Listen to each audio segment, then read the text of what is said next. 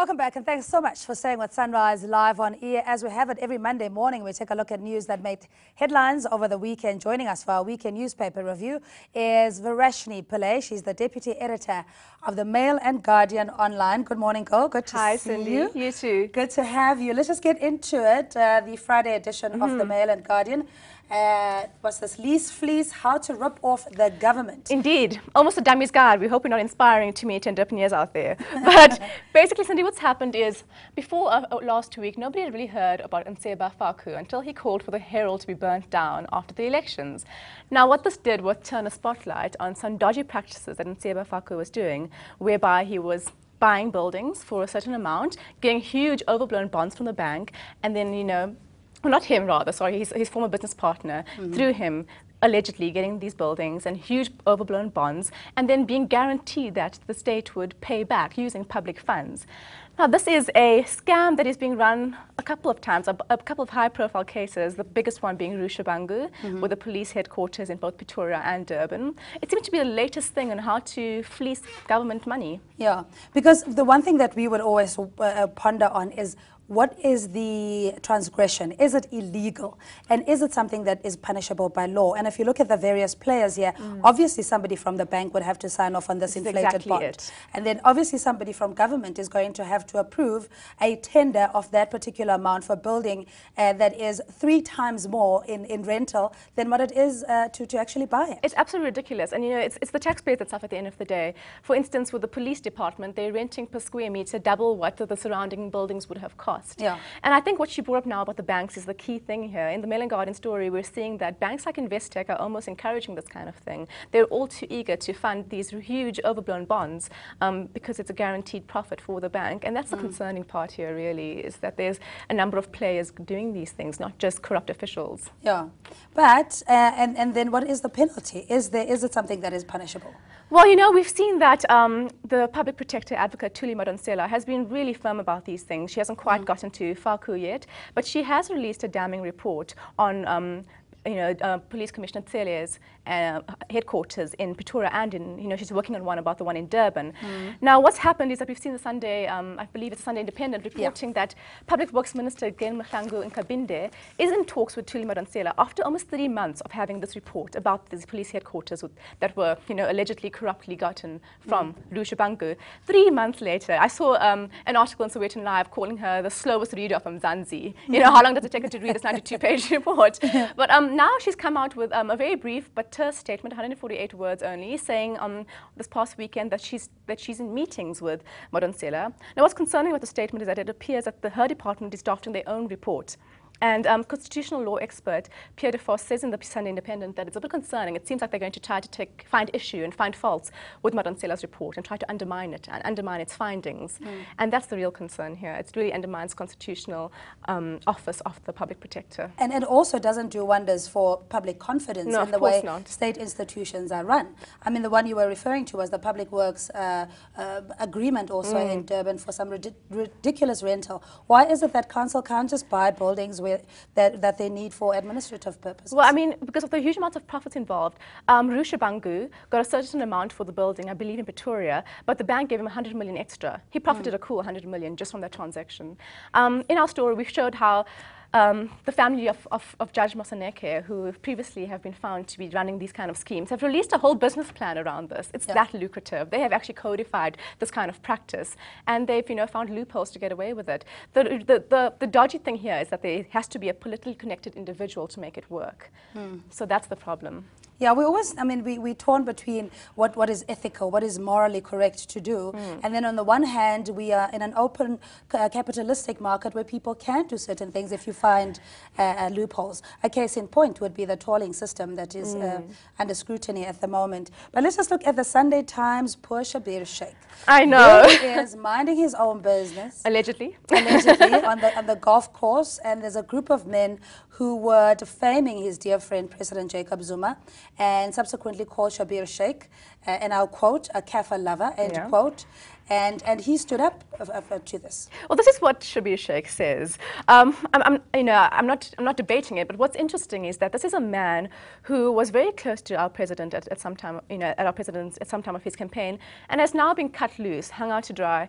In March this year, the president's spokesperson said that Zuma hadn't seen Shaik since the inauguration, and there really is a clear thing here that he's kind of distancing himself from Shaik. Yeah. So it's hard not to see this as maybe an attempt by Shaik to get himself back into the president's good books, going, here I am, president, still fighting for you, still taking blows for you. But also the presidential pardon was something that one would have thought, if it's a very good friend of yours, you know that he had the best intentions, he might have been misunderstood, and implicated in other shady dealings. But because you're my friend and I know you for that long, I will pardon you. I mean, is that ever going to happen? That's definitely what he was hoping for, but it looks increasingly less likely to happen, especially after the presidency came out saying, the president isn't really close to him anymore. I mean, there was the very controversial medical parole for a supposed terminal illness, and that caused such an uproar that I feel that the presidency has almost distanced itself from helping Shaik anymore. Is this the beginning of the end for Shaik? I'll keep wondering why. I mean, this is the second incident we've seen at the same golf course where he's been in an altercation. Before it was with a journalist that he... a female journalist that he slapped around.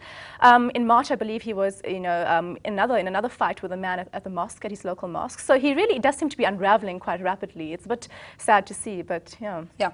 Okay, the story around Judge President Hlophe must go. Mampela, of course, voicing her opinions and dissatisfaction. And she's, of course, a very respected woman. Yes. It's hard not to sit up and take notice when someone like that comes out. And what she is, she's talking on behalf of an organization, I've just forgotten its name, but it's FUL, that's right, Freedom Under Law, which is sort of an organization that works for, for legal matters and to keep the Constitution intact. And they've brought an application against Hlophe. I mean, it's a long-running thing after he was...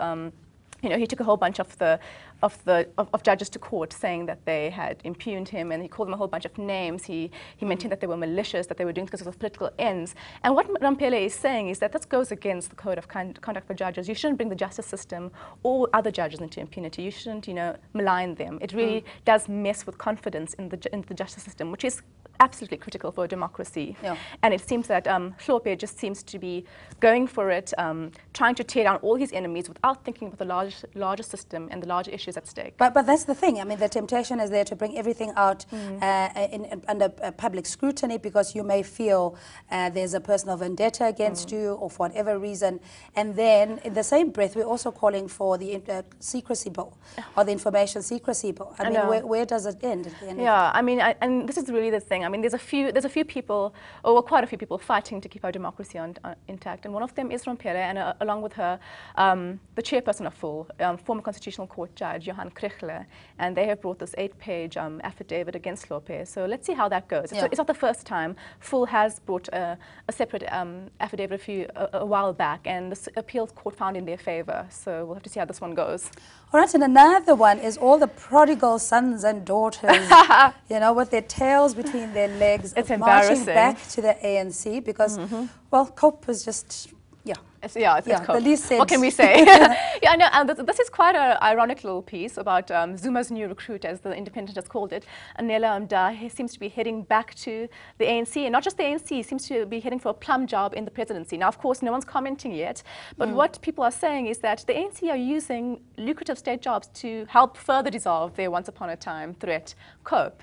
And now what this article actually says is that there's a couple of other COPE high-profile members who've headed back to the ANC, and there's some speculation that perhaps Shilowa will be next, something he's firmly denied, but it's hard not to believe given that he's been so adamantly against coalitions with other parties besides the ANC. Yeah.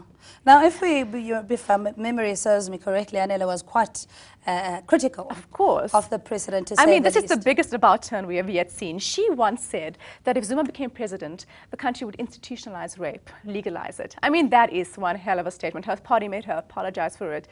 But clearly it was no skin off Zuma's back because he seems to have won in the long run. Yeah, because the ultimate goal, as you were saying, was to dismantle and nullify all the opposition, and even if it means taking back those that were your worst critics. Exactly. The Malema and the ANC Youth League very interesting battle for leadership there, it will all unfold on the 16th of June in their 24th conference. Yeah. But it seems like Lebogang Maile is campaign is really gaining momentum?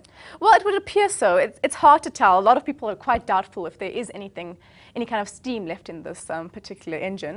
I mean, at one point, Mayele looked like a very strong candidate, but now it's not so sure. I mean, this letter that has been leaked kind of plays on all Malema's downsides. It talks about his indiscipline, about his, the crazy statements he makes, and how, the issues of youth have been sidelined. Those are all very good things, but I doubt that he's going to get enough traction in the Youth League to win the majority that his campaign is hoping to win. Yeah. I think a lot of people in the country would like to see that happen, and Mayele seems to be a bit more of a more sophisticated leader, if we could say it that way. Yeah. And people perhaps want to change from Malema. But, in fact, I happen to be friends with the spokesperson. What's his name again?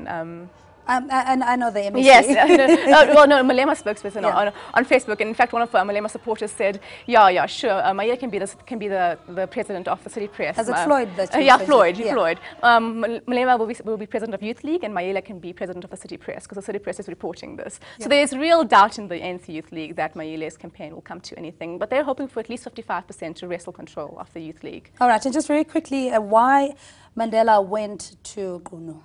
Yeah, indeed. I mean, this is quite a macabre story. It turns out that the 3 bodies of Mandela's children were exhumed and reburied, removed from his homestead in Qunu to Mvezu, which is where he was born. This seems to be part of some internal battle being run by Mandla Mandela, which is Ozweli Velile, as he calls himself. He's now the chief of that region, to kind of bring more and more of the Mandela legacy to Mvezu.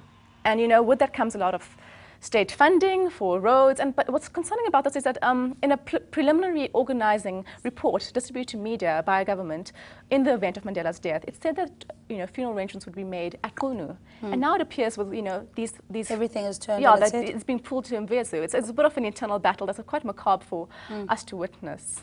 All right, Vareshni, as always, good to see you. You too, Sandy. Thanks so much. We're speaking to Vareshni Pillay, Deputy Editor or Deputy Online Editor for the Mail and Guardian, working us through the weekend papers in case you didn't have a chance to squiz through them. We'll take a quick ad break. We'll see you then.